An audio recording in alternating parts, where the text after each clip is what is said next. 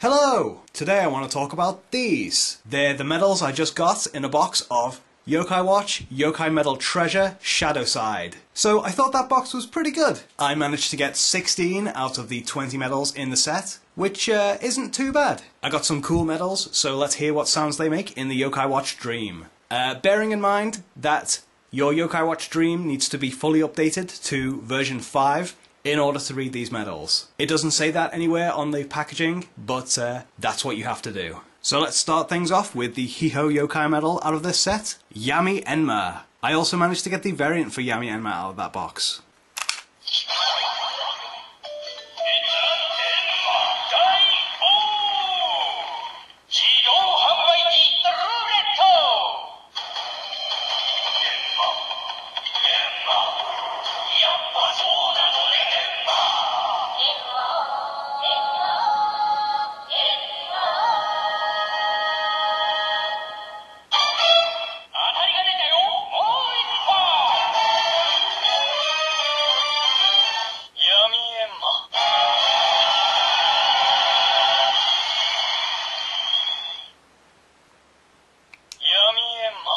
The next medal is for Whisper.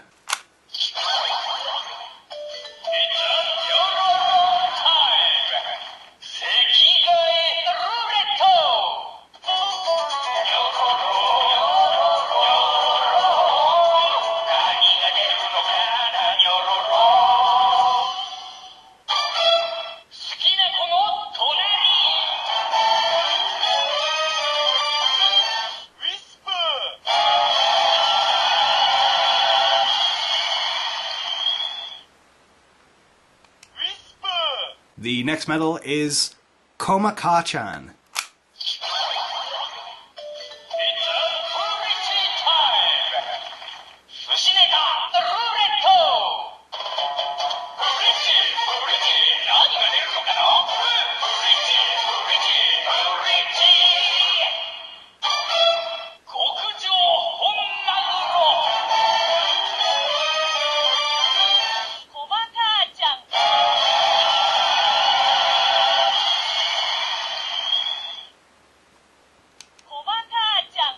Next we have Dark Nyan.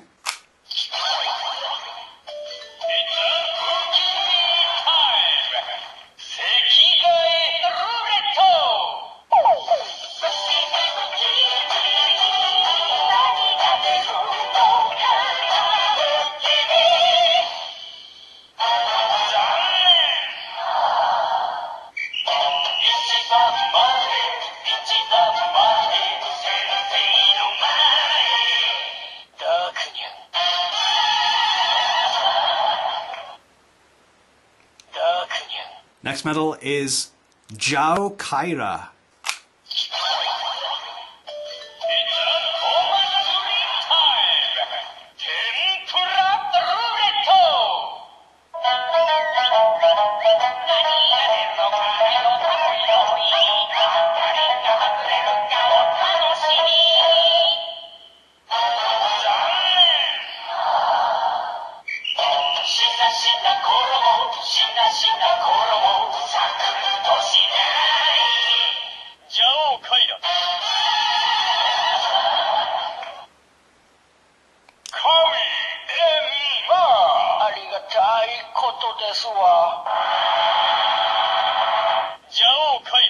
Next medal is Koala Nyan.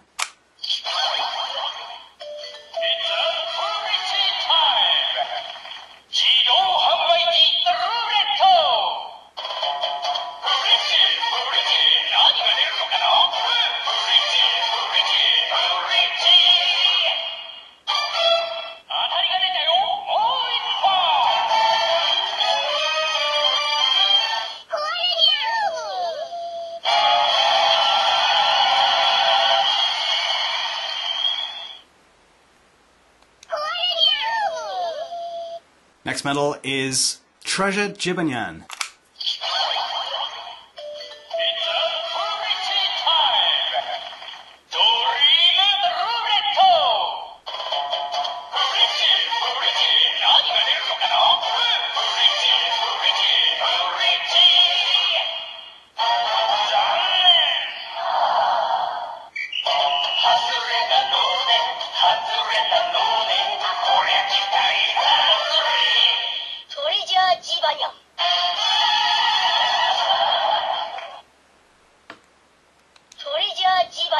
Next medal is Treasure Koma-san.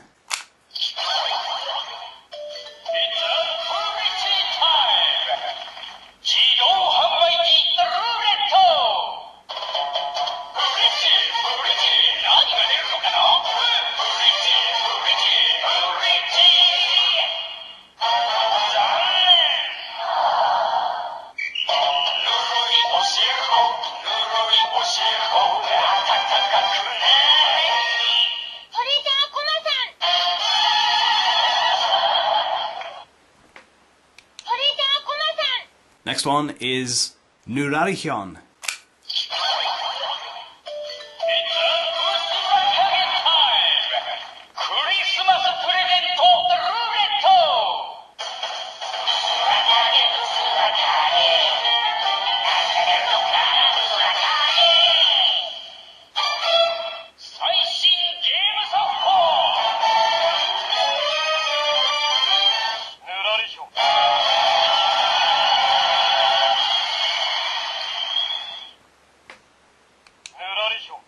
Next one is Kitaro.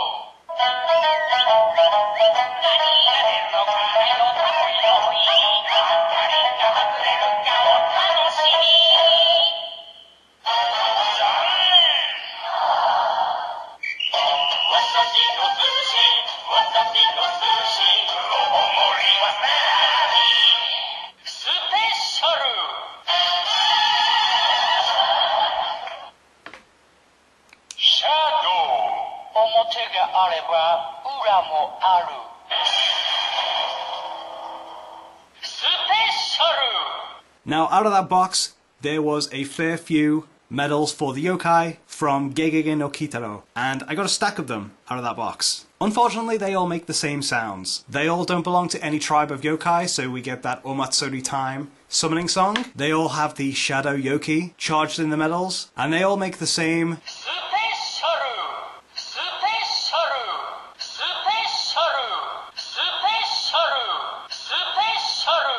special sound when you insert them into the Yokai Watch dream, which is a bit of a shame. I'm a little bit disappointed. I was hoping to hear, you know, Kitaro or Nekomusume out of the medals, but at least the artwork is nice, and having these crossover yokai medals from the other really popular anime about yokai is still really cool. I just wish the sounds were better. So that's all the sounds out of these medals that I just got out of a box of Yokai Watch, Yokai Medal Treasure Shadowside. I hope you enjoyed this video, and I'll see you again.